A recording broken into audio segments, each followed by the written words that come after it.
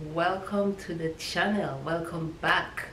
My name is Anisi, and if you are here for the first time, I would like to say thank you for stopping by. What I try to do on this channel is incorporate a little bit of my personal stories because I think it's more authentic. So yeah, guys, living paycheck to paycheck, and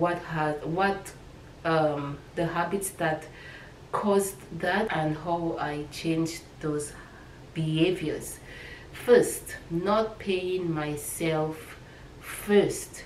So once I got my paycheck, I would take care of my fixed expenses, take care of my variable expenses, and after those things were taken care of, I would tell myself, like everybody does, everybody says, you know, you've worked hard, you've put in 50 hours a week, take care of yourself, treat yourself. So you go to the spa, you get facial, you get all this fancy little stuff done, you go to the store, you treat yourself to a nice outfit, you go to the restaurant, you even decide you need a vacation, so you go on a little getaway and you just blow your paycheck, and then you come back 1 week into that paycheck, you look at your checking account and you're like, wow, where did the money go?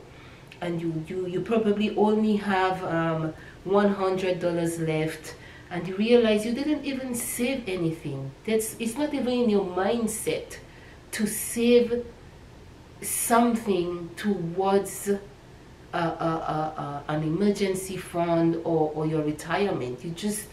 It's just programmed in you that you should just treat yourself and pay your bills.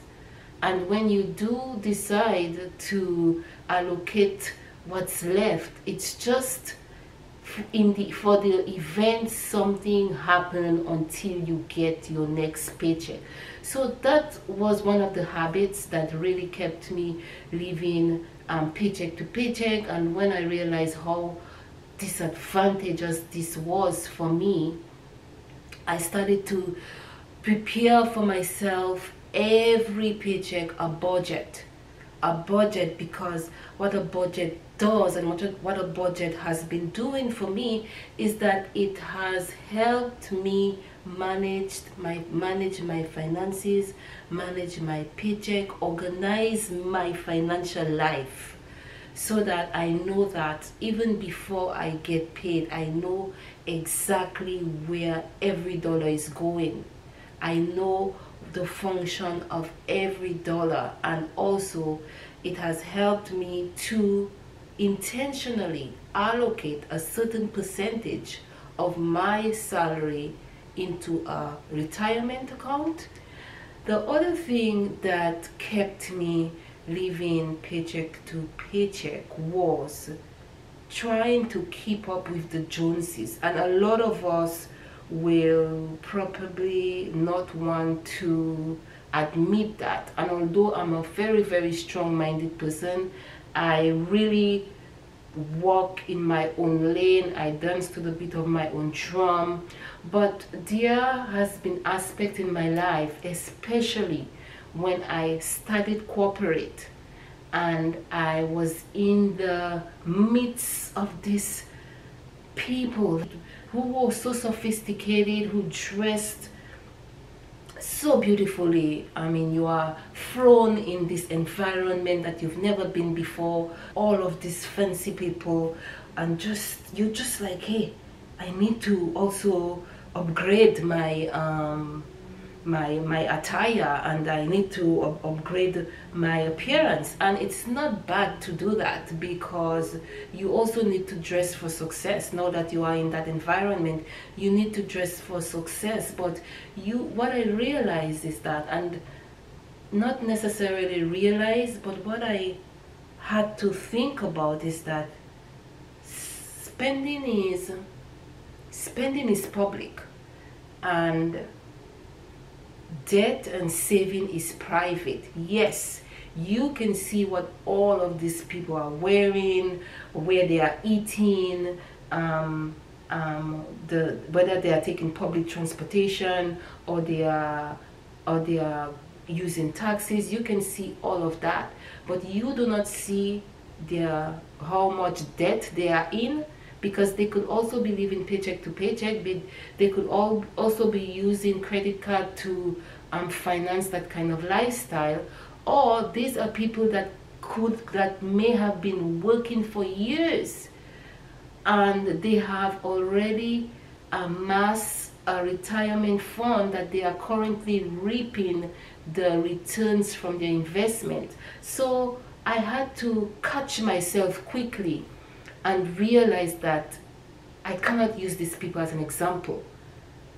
I cannot, because these people are probably way better off than I am. You have just started. Stay in your lane. I did dress nice, I did dress professionally, but everything was on a budget. I would purchase my clothes from TJ Maxx, from Marshalls. There was a time when I was like, I decided that everybody was eating at the cafeteria, going to the restaurants for lunch, or standing in line to get expensive salads. And I decided, yeah, I also need to do that too. And I started to do the same thing. But then I'm like, why are you doing that? Cook your lunch. Bring your lunch to work. Bring your coffee to work. Do those things. You just started. Stay in your lane. And when I had the confidence to do that, I kept my money. I kept most of my money, because there was no need for me to satisfy a lifestyle that I could not afford.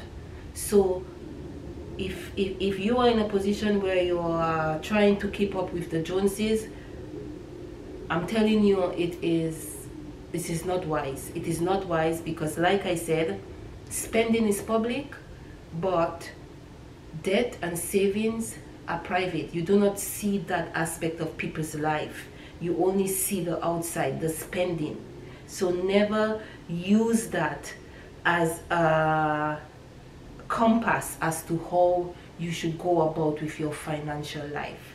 The next thing that kept me living paycheck to paycheck, and I think that's the case for many of us, is that we think that we have time, especially when it comes to investing. We think that we have time, we are still young. Hey, I am still young. I have so many years before I'm 65, before I'm 70, before I decide to retire. So I'm just gonna chill a bit and enjoy life. But what we don't realize is that time is the most powerful investment tool. Time, and I will tell you why. Simply because of compounding interest. The earlier you start, the more advantageous it is for you when it comes to compounding interest, because you have a lot of time to build and grow your investments. And compared to a person that decides to start at 40, at 50, at 60, at 70, then what you have is what you put is what you have. You don't have enough time to build that, to grow that. Another thing that I realize, and that really causes us to live paycheck to paycheck, is that we live in the moment. We live on immediate gratification. We do not like to delay gratification for a little bit, although I do advocate for living in the moment. But I also do believe that we should also forecast for the future where our money is concerned, because you don't know. One thing is, we do not know what the future holds. You could die young, or you could live to 100. You do not know. So it's very important that although we should enjoy, the moment, live a little bit, we should also forecast for the future in the event we are spared and live to see old age, retirement age, because you want to know that when you retire, you want to retire comfortably and you want to retire confidently. Another thing I realized that keeps us living paycheck to paycheck is, I don't know, this lifestyle that everybody's talking about. You only live once kind of lifestyle, and society has even begun valuing this lifestyle where they, even if you do not have the funds, before it was credit cards, but now I see all of these companies that offer this buy now pay later. So they give you the opportunity to go on fancy luxurious vacation, and they give you the opportunity to go on a shopping spree. And what we don't realize is that we have to pay back. We have to pay back those monies. So when you do all those things on credit, you are left with nothing of when you are paid, because you have to pay those companies back. So we have to try to have that mindset that, you know what, if I cannot pay cash, then I cannot afford it. You know, if you cannot pay cash, you cannot afford it, then leave it alone. Live within your means. Thank you so much, guys, for watching this video. I really hope that it was beneficial for you. I hope you were able to pick up something from this video. If you did, comment in the comment section. Tell me which point that resonated with you. I would really love to hear from you. Thank you for watching, and I look forward to seeing you in my next video.